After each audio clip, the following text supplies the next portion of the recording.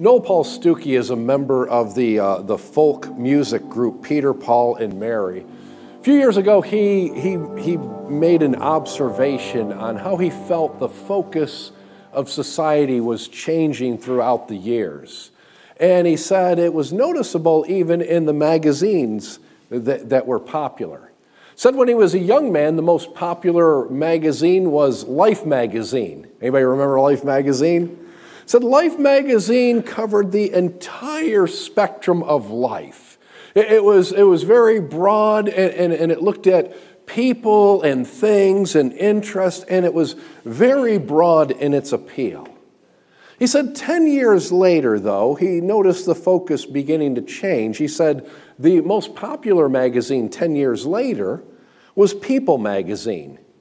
He said, well, it's true that people are a large part of life. They aren't everything there is to life. 10 years later, he said, then the most popular magazine around was Us magazine. Stuckey noted us is still people, only it's not them, it's only us. He said, then 10 years later, the magazine Self hit the newsstands. Stuckey said, any day now I expect there to be a new magazine named Me. All it will be is 20 pages of aluminum foil in which you can watch your own reflection. The more we become preoccupied with me, the less we have an outward focus and we look at others. And so that's why it's so important for us to constantly go to the scriptures and to see where Jesus' focus was and how he focused himself on others. Matthew chapters 5, 6, and 7, which we finally finished our study of after several months, is known as the Sermon on the Mount. If I could, I would title Matthew chapter 8 as the Sermon on the Move. Because Jesus takes everything that he's preached for 3 chapters, and now he takes all these people that follow him, and he says, this is what it looks like if you live it out. See, it's one thing to hear a sermon and to say, yeah, that makes sense, I agree with that. It's quite another thing to live a sermon out, to hear what's said and then put these things into practice. But that's exactly what Jesus does. He takes everything that he's spoken about in his Sermon on the Mount, and now he shows them what it looks like when you live it out in your life. In Matthew chapter 8, Jesus meets a leper, a Gentile, a woman, and a demon-possessed man. Now, these 4 seem very strangely, different, but they all have one thing in common. Each one of them was an outcast from society. Well, let's look at the first one. First, there's a leper. L.S. Huizinga, in his book Unclean, Unclean, wrote, the disease which we today call leprosy generally begins with pain in certain areas of the body. Numbness follows. Soon the skin in such spots loses its original color. It gets to be thick, glossy, and scaly. As the sickness progresses, the thickened spots become dirty sores and ulcers due to poor blood supply. The skin, especially around the eyes and ears, begins to bunch with deep furrows between the swellings. Fingers drop off or are absorbed. Toes are affected similarly. Eyebrows and eyelashes drop out. By this time, we can see the person in this pitiable condition is a leper. One can even smell it, for the leper emits a very unpleasant odor. Moreover, in view of the fact that the disease-producing agent frequently attacks the larynx, the leper's voice acquires a grating quality. Not only can you see, feel, and smell the leper, but you can hear his rasping voice. William Barclay called leprosy death by inches. Once it started, it just didn't stop. Little by little by little, it would consume a person. As bad as the physical effects of leprosy were, the social, emotional, and mental effects were equally bad. Leviticus 13 says this, the leper must wear torn clothes. Well, why? They wanted to be easily identifiable so that everyone could avoid them. So they had to do certain things so that no one would come in contact with them. The leper must wear torn clothes, let their hair be unkempt, cover the lower part of their face, and cry out, unclean, unclean. They must live alone. They must live outside the camp. I'm not sure you can become much more of an outcast than that, can you? You must live alone. You must live outside the camp. If you even see somebody approaching you, you have to warn them so that they will totally avoid you. Chapter 8, verse 1. When Jesus had come down from the mountain, great multitudes followed him. I picture it this way. They've just heard this magnificent sermon, and they're thinking, we can't wait to put these things into practice. We can't wait to be the kind of people that Jesus was just talking about. And they come down off the mountain. They're all fired up to live that kind of life. And behold, a leper came. Luke in his gospel said that the man was full of leprosy. In other words, he was in the advanced stages of leprosy. There was no mistaking it. As soon as you looked, you could tell that this man had leprosy and he was in the advanced stages of it. And as soon as they see him, the crowd begins to melt away. They all begin to scatter so that they won't be anywhere near this man except for one person. And behold, a leper came and worshiped him, saying, Lord, if you're willing, you can make me clean. Then Jesus put out his hand and touched him. By the way, the Greek for that touched him has the force of he actually reached out and grabbed a hold of him. He didn't just barely touch him like, I really don't want to do this. He reached out and he grabbed a hold of him, saying, I am willing, be cleansed. Immediately his leprosy was cleansed. To me, the most incredible thing about this miracle isn't that Jesus healed him. It's how he healed him. I mean, Jesus, in other instances, he healed with just a word. I think that's what most people would have done. That's fine, I'll take care of healing you. You just stay back there. And I'll do it from a distance. But here's this man who hadn't probably been touched by anyone in years, and Jesus reached out and grabs him and heals him. The essence of Christianity is to touch the untouchable and to love the unlovable. The Menninger Institute in Topeka, Kansas, conducted a research study. They found that there were certain children, infants, children in their cribs that didn't cry. And the reason that they didn't, children instinctively know to cry. They instinctively know that's the way to get attention. That's the way for somebody to know that there's something wrong. I need somebody's attention. I need something. But there were certain crib babies that weren't crying, and it was because they were neglected. They began their lives by crying when they were in need, but after a while, since nobody came, since nobody cared, since they were totally neglected, they stopped crying. It's as if they said, it doesn't work, I might as well just give up. So the Menninger Institute wanted to see, could this all be reversed? And so what they did is they enlisted people from retirement villages and nursing homes. And every day those people would come in and they would pick up those precious babies. And they would just hold them and rock them. And it wasn't long until those children learned again that they could cry out, that someone indeed did care for them. Physical touch made the difference. Charles Colson was the founder of Prison Fellowship. One Christmas he was out and he went to different prisons to preach to the inmates. He was in Raleigh, North Carolina. And as he went out there on Christmas morning, he went and he preached to a women's prison. There was about 100 inmates that came out to hear his message. After he finished, the chaplain came to him and said, if you had a couple of moments, would you go talk to Bessie Shipp? He said, who's Bessie Shipp? And the chaplain explained, Bessie Shipp is in isolation. She has AIDS. Now, this was years ago when we didn't understand how AIDS was transmitted. And there was a lot of fear, and Colson said, I was frankly afraid. I didn't know how this is transmitted. Was I going to get it? And he said, my initial thought was to say, boy, I wish I could. But I've got another prison that I've got to go to, so I don't have time. And he said, but then I remembered the words of Scripture, have this mind in you, which was also in Christ Jesus. So Colson told the chaplain to take him to go see Bessie Shipp. Colson wrote this, As the chaplain escorted me through 2 secured areas, he explained that a petition had been presented to the governor for Bessie's release, but it hadn't been acted upon, and she was feeling particularly depressed. The doctors had given her only a few weeks to live. A chill came over me as we swung open the gate to the isolation cell, where a petite young woman sat bundled up in a bathrobe, reading a Bible. She looked up, and her eyes brightened as the chaplain said, "I promised I'd bring you a Christmas present, Bessie." We chatted for a few moments, and since there wasn't much time for either of us, I decided I'd better get to the point.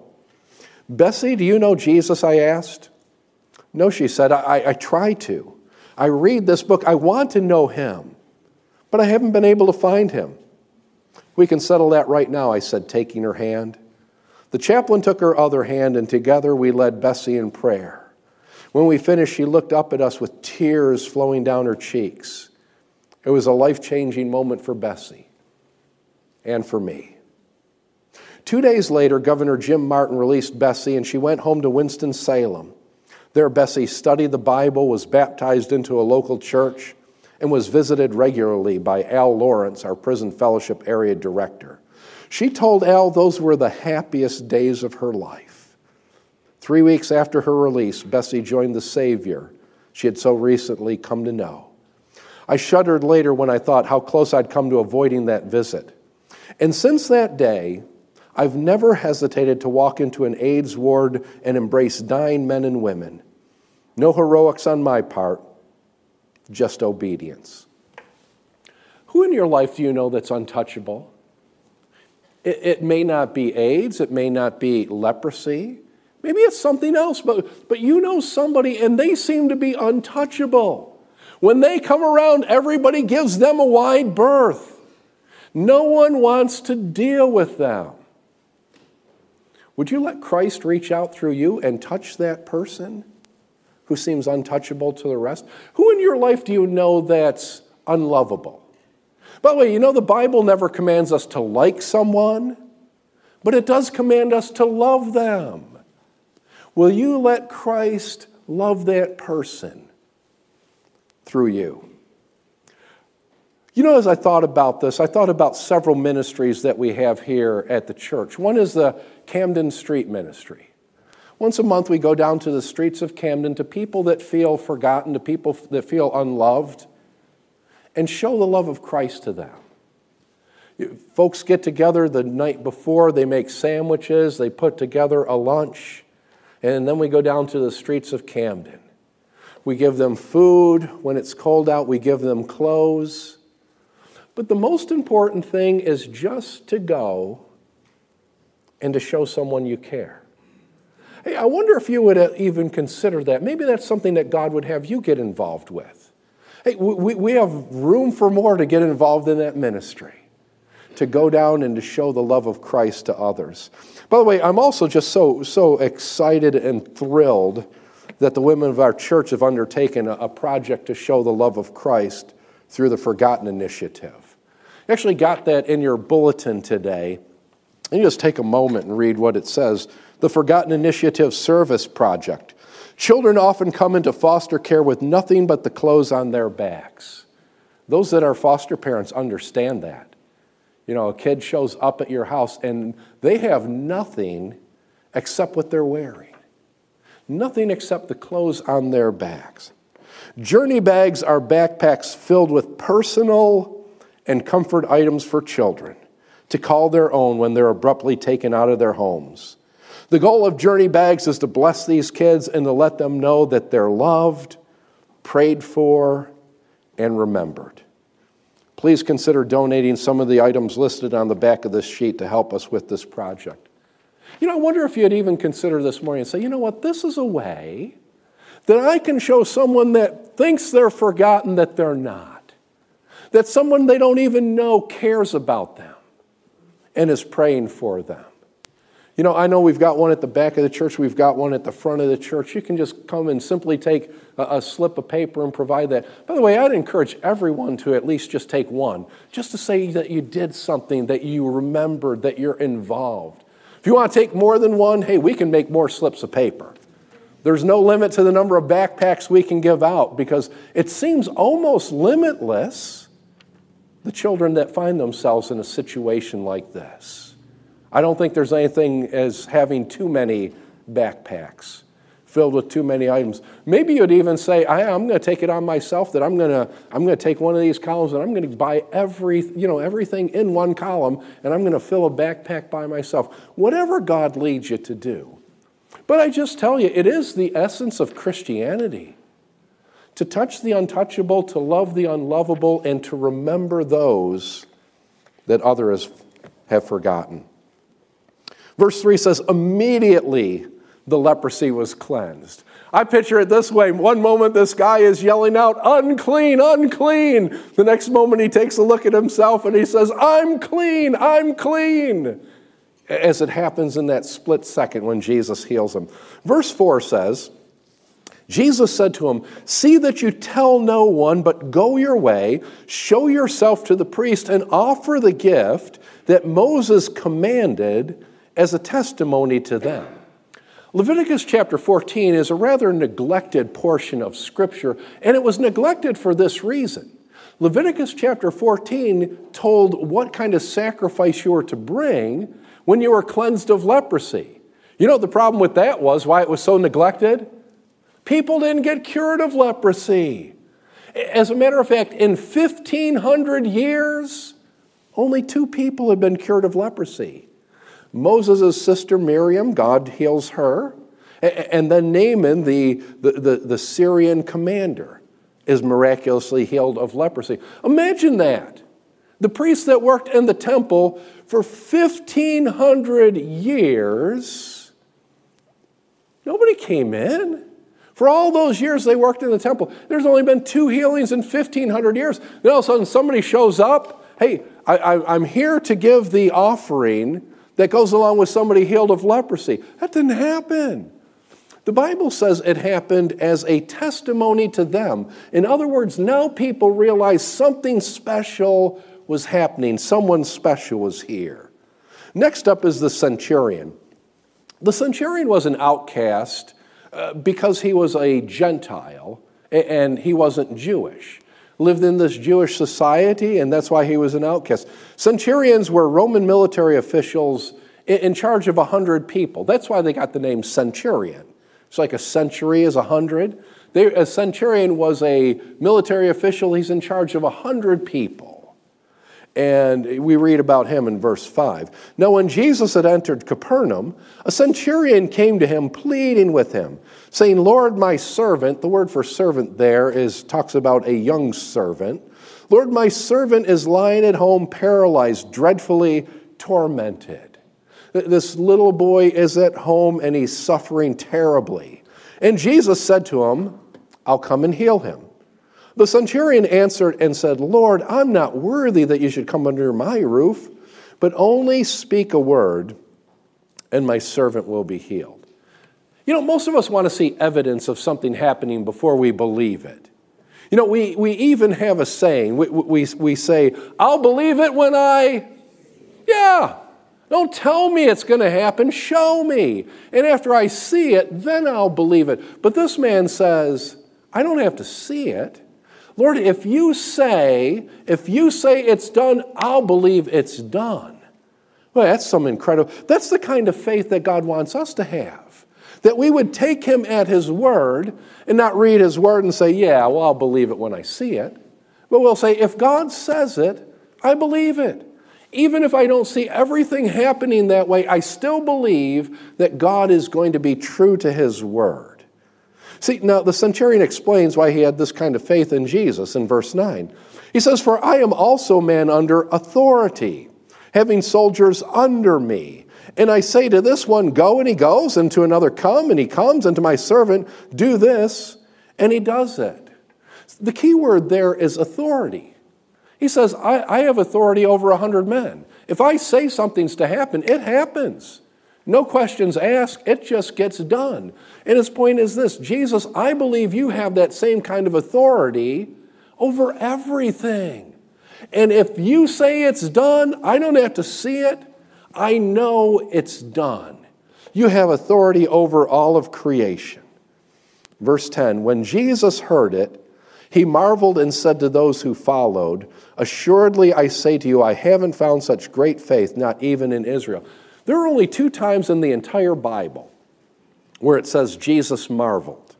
He marveled here at the faith of this centurion, and the only other time it says Jesus marveled is it says in Mark chapter 6, Jesus marveled over the unbelief of the people of his hometown of Nazareth. It made me think, when God looks at my life and when God looks at your life, what would he be more likely to marvel at? Would he be more likely to marvel at our unbelief? To look at your life and to say, after the goodness I've shown you, after the power I've had, after the way things have worked out all along the way, after the wisdom I've displayed far beyond what you know and understand, you doubt me? Well, that might be a marvel. Or maybe Christ would marvel at your faith, just like the centurion that says, Lord, I simply believe that you will always do what's right, and I trust in you to do it. Verse 13, then Jesus said to the centurion, go your way, and as you have believed, so let it be done for you. And his servant was healed that same hour. Next up is Peter's mother-in-law. No mother-in-law jokes here, but Peter's mother-in-law is brought up here, and you say, well, why is she an outcast from society? Well, society back then wasn't necessarily very kind to the women in society. One historian wrote, in first century Palestine, a woman's social sphere was only as large as her family. Rabbi Bereshit said it's a way of a woman to stay at home, and it's a way of a man to go out into the marketplace. While literacy was an important element in teaching young men to study the Bible, it was a luxury for women. Because the Old Testament was explicit about teaching Scripture to the sons, women were excluded from the instruction in the Torah. It wasn't normal for men to speak directly to women. Not only did the Gospel show Jesus speaking to women, it depicts him doing so with an element of tenderness. He doesn't simply heal the woman with the bleeding disorder. He calls her daughter. When he addresses the woman doubled over from spiritual oppression, he calls her a daughter of Abraham, conferring on her a spiritual status equal to her male counterparts. Verse 14, now when Jesus had come into Peter's house, he saw his wife's mother lying sick with a fever. You know, that's interesting. I don't know if you know this. Many of you probably do know this. I actually grew up in the Catholic Church. In the Catholic Church, 2 of the things I remember being taught, number 1, that Peter was the first pope, and the other thing I knew is that priests didn't get married. So I was really, the first time I ever read this verse, I was stunned to realize Peter was married. You know, he had a wife, he had a mother-in-law, so he was married. You know, kind of reminded me, a couple of years ago, I went to Sam's Club to pick up the pew Bibles that we have in our pews. And I went there, and I forget, we were ordering 100, 120 pew Bibles. First, I'd just go in and take all the ones they had, and I thought, well, this is crazy going in and getting 3 or 4 at a time. So I ordered them, and one day I went in there, and they had this big flatbed thing, and it had like 120 Bibles stacked up on it, and I walked up, to get it. I had reserved it, and when I got there, the guy said, oh, yeah, here are your Bibles right here, Father. Oh, Father? And then, you know what? I looked, and I realized I was wearing a black turtleneck, and I was wearing a black jacket, and I thought, well, that makes sense. I looked at it, and I thought, well, it doesn't matter. I'm not going to go explain it to the guy. I know I kind of look like a Catholic priest. And so he said, well, let me give you a hand with that, Father. Oh, okay. So we wheel it out to the car, and as we're going out to the car, we take all these Bibles, and we're starting to pile them in the car, and all of a sudden my cell phone rings. So I reach in my pocket, and I pull it out, and I say, hang on, I got to take this. This is my wife. Should have seen the look on his face. And then I did explain. I said, well, okay, I'm just wearing a turtleneck. And so I explained the whole thing to him so he would understand, didn't have to report me to the diocese or whatever would go on there. But it says this in verse 15. So he touched her hand, and the fever left her. And she arose and served them. Now, a skeptic might say, oh, her fever just broke. Come on. This is no miracle. How many of you have ever had a fever? Yeah, pretty much everybody. The moment your fever breaks, does all your energy return to you? No, you're still wiped out. This is a miracle. You know, here she is. Jesus doesn't just take the fever from her. All of a sudden, all her energy returns, and she jumps up and she starts to serve everyone. Lepers were outcast in Jewish society. Gentiles were outcast in Jewish society. Women were outcast in Jewish society. But our last one deserves its own special category. The demon-possessed. Boy, talk about the person that everyone would avoid and not want to have anything to do with. Verse 16, when evening had come, they brought to him many who were demon-possessed, and he cast out the spirits with a word, and healed all who were sick, that it might be fulfilled which was spoken by Isaiah the prophet, saying, he himself took our infirmities and bore our sicknesses. Did you notice how Jesus healed each one differently? With the leper, the person that no one would get near, he reaches out and he grabs hold of him. With the centurion, who has great faith, he rewards his great faith. And he says, I'll do it your way. I'll speak just a word, and your servant is healed. With Peter's mother-in-law, it's just a gentle touch on the hand. And with these demons, just to show his power over Satan, just a word, and they're gone. Verse 16 says, Jesus healed all who were sick. Just the other day, I came across this headline, parents pray for drowned 2-year-old until miracle brings her back from the dead. I thought, that's wonderful.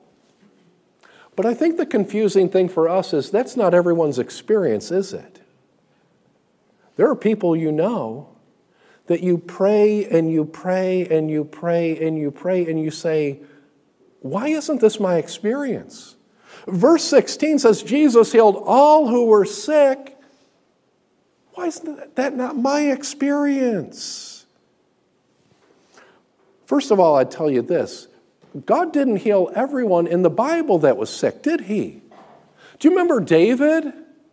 His son is sick, he's near death, and he pleads with God. Here's a man after God's own heart. He pleads with God. He fasts, he prays, he refuses to eat. He pleads with God, and God takes his son home to be with him. And David understands that even when I don't understand it, God's ways are best. Paul prayed fervently 3 times that this thorn in the flesh would be removed from him, and God doesn't remove it. But Paul says through this experience, he came to understand that God's grace was sufficient for him. We don't know why God chooses to heal in one case and not in another. What we do know is this: God is too wise to make a mistake. God is too kind to do anything cruel. And everything God does comes from a heart of love, whether we understand it or not. Whenever you pray for healing, and I think we ought to for those that we love, but whenever you pray for healing, trust in God's wisdom to know what's best, and trust in his goodness to give what's best, whether we understand it or not. So why did Jesus heal all the sick that came to him in Matthew chapter 8? I think there's a reason. If you just flip over, and we'll close with this, turn to Matthew chapter 11, because I think there's a reason that in this case, Jesus healed everyone that was brought to him. Matthew chapter 11, verse 2. And when John, that's John the Baptist, and when John had heard in prison about the works of Christ, he sent 2 of his disciples and said to him, "Are you the coming one?" And by the coming one, he means the Messiah. "Are you the promised Messiah that we have been looking for all these years? Or do we look for another?" Jesus answered and said to them, "Go and tell John the things which you hear and see. The blind see, the lame walk, the lepers are cleansed, the deaf hear, the dead are raised up, and the poor have the gospel preached to them." When Jesus was asked if he was the Messiah, he pointed to the healings that he did.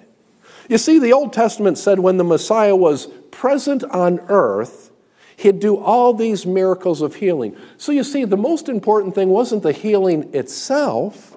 The most important thing was that people came to know who Jesus is. You know, and the same thing is true today. Sometimes it's through the sickness that someone comes to know who Jesus is, comes to know him as Savior. Sometimes it's through the sickness that someone has the same experience as Paul. They learn that God's grace is sufficient, and they come to know him in a deeper way. But let me just get back in closing to what the chapter is all about. Jesus loves the outcast. Someone wrote, I imagine it this way: Jesus walks into a room and makes a beeline to the outcast. He chooses to go where love hasn't yet arrived. His ways aren't our ways, but they could be. And I might add, they ought to be. Let's pray together.